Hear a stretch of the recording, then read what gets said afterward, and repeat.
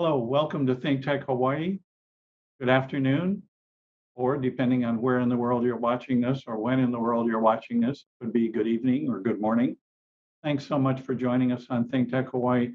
And please do, if you appreciate the contributions ThinkTech makes to exchanges of thoughts and ideas and insights and perspectives. This is a time of year where ThinkTech welcomes contributions. Go on to the ThinkTech Hawaii website, click the donate button if you're motivated, and help out, support if you can. We welcome that. So today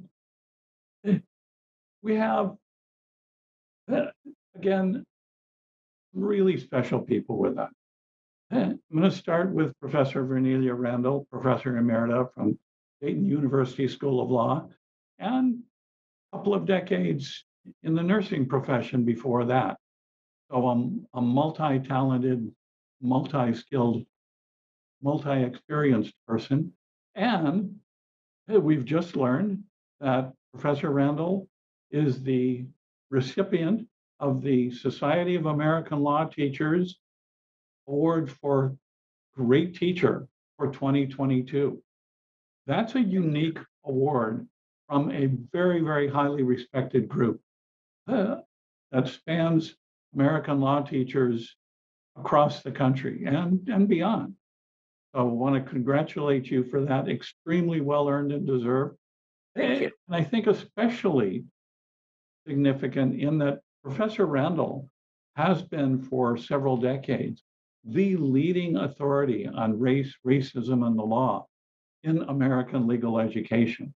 And that has not been an easy road to hoe or a painless one, I'm sure, and we'll probably touch on that. We also have a retired Hawaii judge, Sandra, the first African American judge in Hawaii, and an extremely well recognized and appreciated supporter to community service and education in Hawaii, including just this last week, Judge Sims helped put together a program in which Attorney General Ellison from Minnesota talked about not only the George Floyd trial and significance of that, but also some of the other recent ones, the Rittenhouse trial and verdict and the Ahmaud Arbery trial and verdict, and what went into those and what made those somewhat different. So I want to acknowledge both of these truly, truly outstanding women for unique contributions to shared learning experiences that literally are not available anywhere else or from anyone else. So thank you both for that. Thank you. And so happy to be here. Thank you. So eh, today, There you go, Just Sims. go right ahead, jump in, Professor. No, I didn't have anything to say. Go ahead. Okay. I was unmuting myself because an airplane flew past. I'm near Schofield Barracks Airfield, and so there's apparently something going on. So, Well, we're pretty close to the 80th anniversary of the Pearl Harbor Yes. bombing attack. yes, and I'm not far from there either. So it's about maybe 15, 20 minutes from here. And so, yes. So they may be doing some drills and some practice sessions for that because next Tuesday is the 80th Tuesday. anniversary of Pearl That's right. Harbor. That's And- right. It's hard to But I think imagine. one if of the it's been that long. things that some viewers and others have asked if we could reach into, and today's a good time to do that, is what are some of the personal choices that have made the biggest difference for you in your lives? And Professor Randall, honoree, a great American teacher. What are some of the most significant choices that you've made and impacts that they've had on you and your life and others? Well, first of all, I get asked that question, and I try to be honest, give an honest answer, which is, for me at least, The answer for me is that my choices were never really planned out very ahead of time. Every choice, every major choice I made in my life was not in some career mode, but the best choice for me at the time.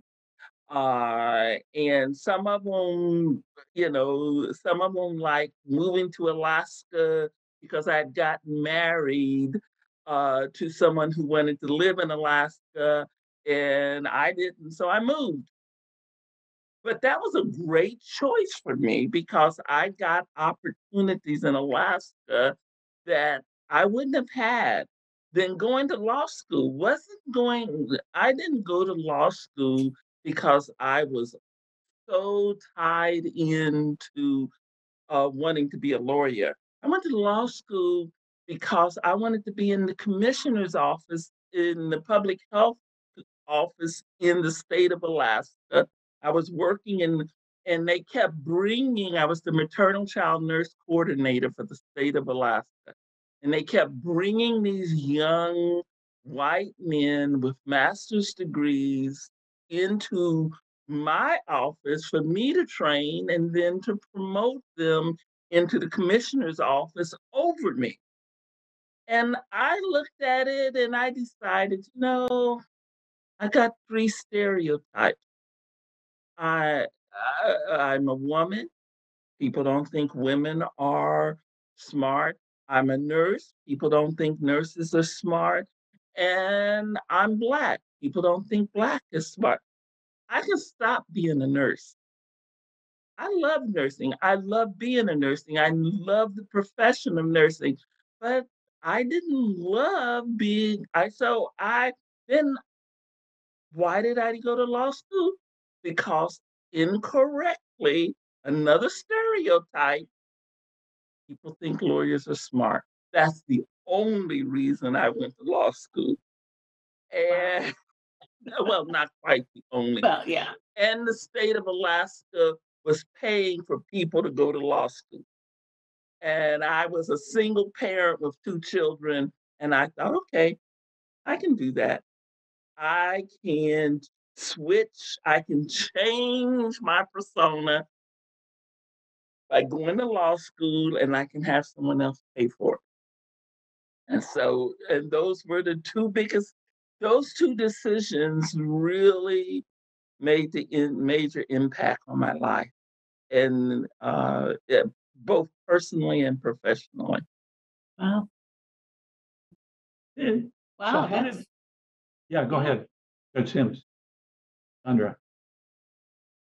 Oh, no, go ahead. You were going to ask a question following up. That's interesting. I think our basis for making decisions is kind of in common, Professor. I did not have a grand plan either for my life, other than there was a point at which I knew I wanted to go to law school. And I say go to law school. I had what was going to happen after that.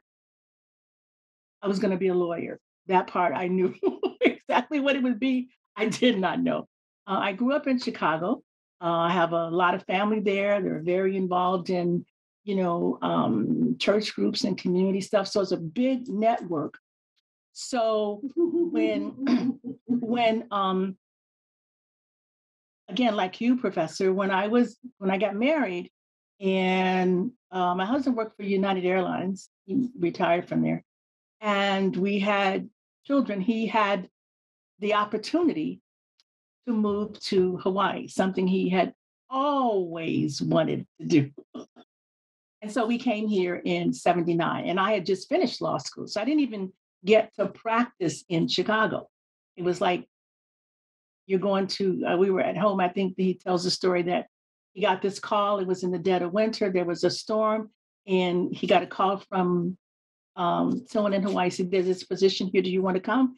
And, it's Chicago, and it's, January or March, or, there's snow outside. And he just said, yeah.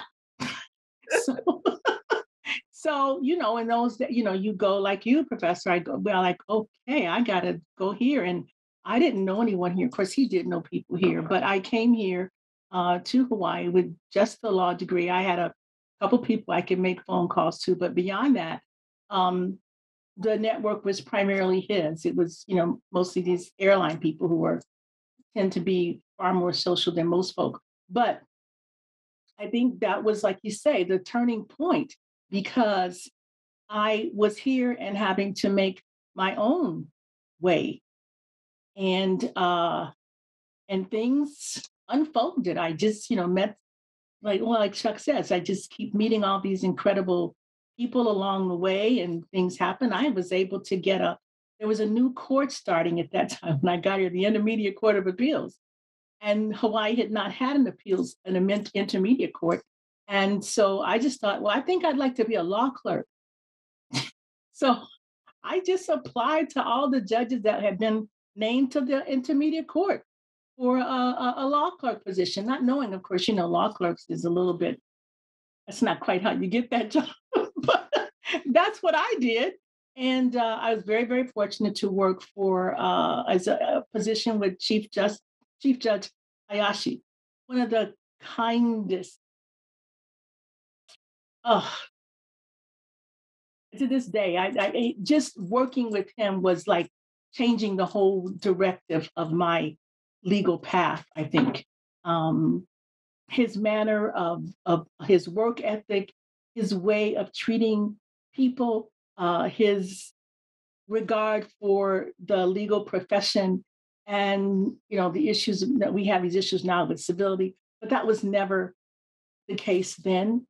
It was There was that way of working within the law. And so it colored everything that I did after that. I was at the Corporation Counsel's office, um, and onto the bench and so forth. It really did. And so if you look at something that's like a turning point, that was kind of it.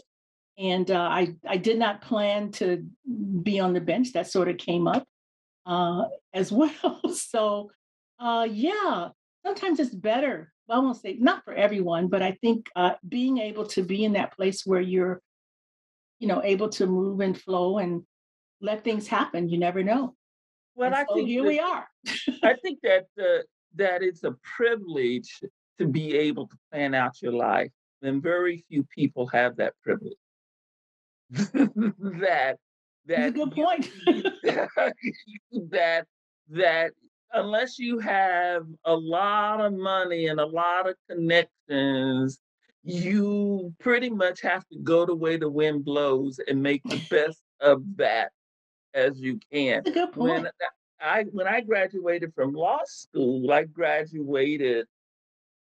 Okay, when I went to law school, I had two master's degrees and almost 20 years of nursing, and I did really good in law school. I graduated 11th in a class of over 100, and Wow. then um, I wasn't getting any job, Portland, Oregon. Mm, And everyone wants, whenever people say we don't have any black, they always want to say, oh, we would hire someone if there was someone qualified. And so here I was, 11th in the class, two master's degrees, years of experience, and I'm not getting job offers, and people all around me getting different kind of job offers. And I truly believe to this day, I don't know it, but I believe it, that my dean got me a job because I was becoming an embarrassment. Graduation was around the corner. All the top students who were white had jobs. I was the only one that didn't have a job of the top tier. hmm hmm I had a job offer, whether Yeah. they had accepted. And he came to me and said, and I won't say the name of the law firm because I don't want to be sued. Uh, he came to me and said, if this law firm, and was like the third largest law firm in Oregon in Oregon at the time, if they offer you a job, will you accept it? I'm like, I got two children. If they offer me a job, I'm gonna accept it. So that's how I ended up in a large law firm in Portland, Oregon. It was not a good fit because being in a large law firm means you don't antagonize the public. And I've never been that kind of person. And Okay. so I antagonized my firm was, and it didn't help because they never, this was back in 1985 or so. They didn't understand that if you have the only Black woman, only Black person in Oregon in a firm, you can't hide their conduct. So if they go give a talk, when I go give a talk, it didn't help to say, I'm from a large law firm in Oregon. It's like, yeah, everybody knew who I was and where I was. And that became to grate on them and their attempts to restrict me. And so I decided I needed to get out of there. And I decided I was going to go into law teaching because I had been doing adjunct teaching at my law school at healthcare Okay. law as Mhm. and I remember to this day, they was kind of like, oh yeah, well, because at the time my law school was a fourth tier school. So I was a graduate from a fourth tier school. And they was like, you're never going to get a law, you're never going to get a teaching job because Oh, teaching jobs only go to people who have graduated from these top tier schools. And I'm like, yeah, that may be true, but they'll have to say no to my face. I'm I'm gonna go. And I got quite a few offers, it helped that I was older, 40, um, with two master's degrees and a lot of nursing background. I think that oh yeah. that offset all Oh that. yeah. And getting in law teaching was the best thing that it was a great career move for me. I love Okay. teaching and I love doing it. But it was designed in that I made that choice at that moment. Oh, okay. You see what I'm saying? Yeah, But yeah, I yeah. didn't say in law school, I want to be a law teacher. I didn't say when I got there was the consciousness of being a law teacher was not one that I pre-planned. It was one that I came to as the circumstances of my environment came together and I realized, okay, I got to change. And I don't like the practice of law, primarily because the practice of law is about representing a client and you have to make decisions that are not good for society in order to help your client win. And Yeah. I didn't Well, like yeah, that, yeah. you know. And so I thought, well, I can indoctrinate students. Uh, and it was good. I That's can good. be a progressive law teacher and not have to worry about what my clients did. What Yeah, that's a good amazing perspective. stories. Yeah. That's amazing. Well, it's Wow, that's a great story. So here we have two e- exceptionally bright, exceptionally gifted women who get into law careers. Coming from, I think, Professor Randall, you indicated that you grew up earlier in Texas. I grew up in the South during segregation. Went to Right. a two-room black school.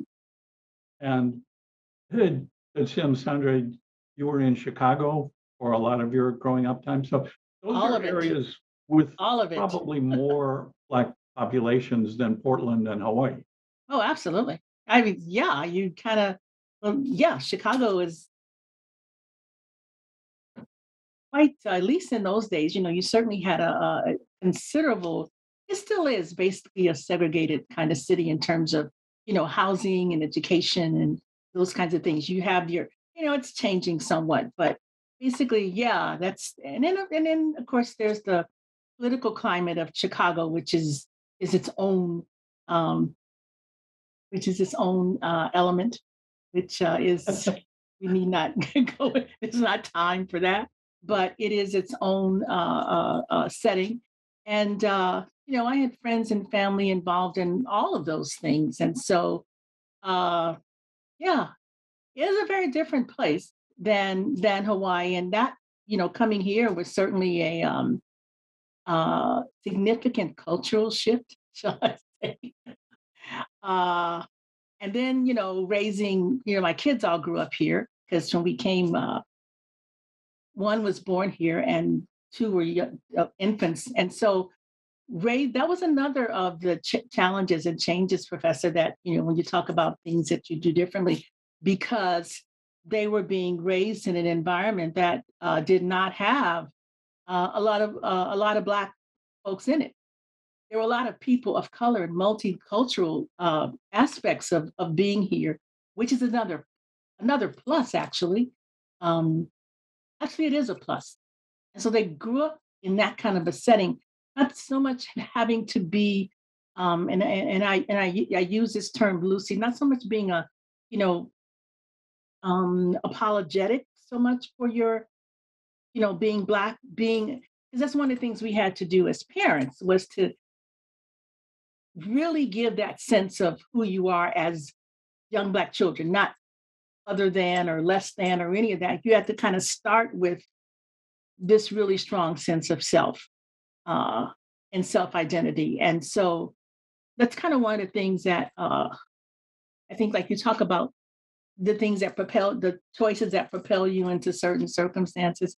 And so that's what they did as well. And they ended up being very, very comfortable in multicultural and multiracial settings and they can pretty much function in all of that. Only one of them, my oldest, still lives here. Uh, she has her own consulting business, and she's probably done some work that may have crossed with what you do. She's in consults with nonprofits, and they've been working with a couple of foundations on the mainland looking at health disparities in light of COVID Mm. and doing quite a bit of research on that. I've been kind of fascinated listening to some of the things that she's interviewed quite a few people who have, had done some work in that area. So yeah, it's like you said, all these other things that kind of propel you into this whatever life that you have. You're right, it is a luxury to be able to sit down and plan the whole thing out. Of course, life doesn't do that anyway, because as they say, no, tomorrow is not promised to anyone. So there's no guarantees that you're gonna be here next week. So you really do have to work to make the best of where you are and what your situations are. I know when we moved here, it was kind of traumatic for me, but I remember my one of my mom's best friends who was, kind of helping me make this transition. And she said, I'd always say, "Oh, I'm going to go home." And she's like, "No, no, you have to remember, you have children, and for them, home is where you are. They don't create some other other universe that you identify, so you have to create that." So, that was another fact, piece that when you talk about how your law path goes, and it also impacted the decision to work in government with Corporation Counsel um, and do that kind of work as opposed to, going in the private practice law, kind of law track because of the time commitments. My kids were Yeah. young. So So, it definitely does affect. And I I often wondered, I grew up in the segregated South. My dad taught in a two-room school up until I was in the eighth grade, and my dad taught in one room and my foster mother taught in the other room. And my kids grew up in predominantly white integrated school, predominantly overwhelmingly white. I say predominantly. They often were the only Black kids in the school, and and it was public schools because in making as being a single parent, I was concerned about the quality of schools in the in the Black neighborhoods where I was living. I was concerned I could not afford private schools. Mm. So that kind of like, okay. Mhm. And many Black families who live in Black neighborhoods send their kids to private schools, but I couldn't afford that. And so I made the choice um, to put my kids live in a community where I was comfortable with the schools. Okay, Okay. so my kids could go to those schools. So there was a rational reason for making that choice, but the consequences of that choice is my children had to deal with racism at a much younger age Yeah. than I had to Yeah. deal with it. Yeah. And I Yeah. didn't realize that that would be a consequence. I didn't.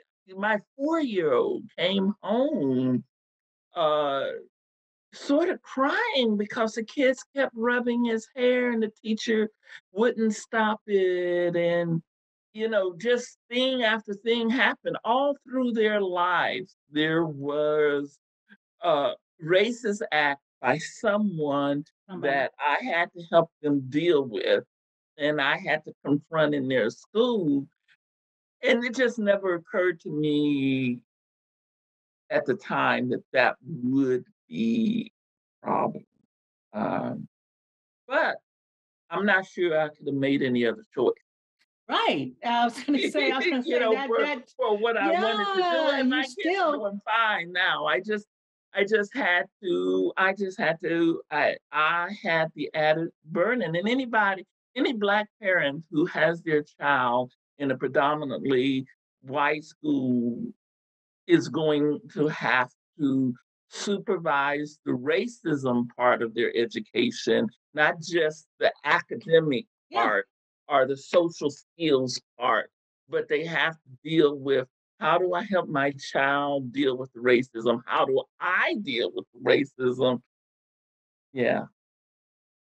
Oh yeah, absolutely. I think that's just a part of, being a parent. You're gonna have to you have your children are Black. You're gonna have to it's gonna happen. And you just have to, but I think there's another way of preparing them for it in such a way that it does not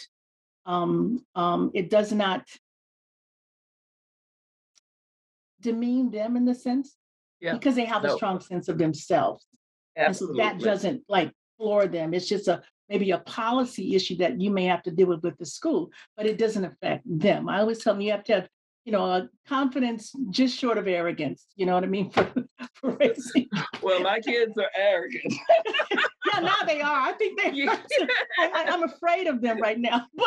My dad used to say, "Oh, those kids won't listen to nobody but you," and I said, "Yeah, that's what I teach them."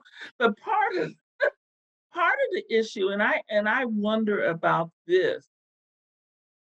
One of the things that my parents didn't have to deal with, because this we moved when I went to a segregated. We moved from the small school to a segregated high school. Okay, so that my parents wanted me to go to a large high school and not a two-room high school. So we moved to Amarillo, which had a large Black high school. Okay, and I realized that something my parents didn't have to deal with is what I have to deal with. They never had to deal with, is this happening in my kids because they're Black? They never had to ask themselves that question. I mean, there were maybe all other kind of question they had to ask, but having Black teachers, all Black kids, the racism. Now, colorism came up at some time, and there was some colorism problems, but they never had to ask themselves, "Did Hmm, this happen to my it's interesting. kids because they're Black?" And I wonder if that's a stress because I keep wondering, because keep hearing how parents aren't supportive. I wanted to. We know that what's happened in the Black schools is the staff isn't Black. The staff, at least in Dayton and Orlando, the Dayton, Ohio, and Orlando, the staff is primarily white in schools that are where the students are predominantly Black. Oh, okay. Okay. And so you get a parent who's had racism at work, they've had to bite their lips, they've had to take the bruises, and their kid comes home and says, so and so did X to me. I wonder to what extent parents going off on the school is because they feel so helpless in their own work life. And they say, well, no, they feel like I may not be able to say nothing at work, but But I can say it nobody's at going to school. do that to my child. Okay, And there's a that's a good certain, question. you know, That's I, interesting. That's an And that's interesting yeah, and yeah. that's a fantastic place in getting the signals that we're out of time for today. But Ah, we had a fan- good discussion. fantastic stories, thoughts, questions. We barely scratched the surface here. we We sure will be did. back in 2 weeks. Please come back and join us. And in the interim, if you're so motivated, please go to the ThinkTech Hawaii website. Do donate, help us continue these. Honey, These are important stories to share for all of us. Professor aloha. Randall, congratulations and thank you. Thank Judge you so Simmons, much. Nice meeting you, congratulations. Judge Thank you Simmons. as well. Take Thank you. good care. Happy holidays all, and we'll see you in 2 weeks.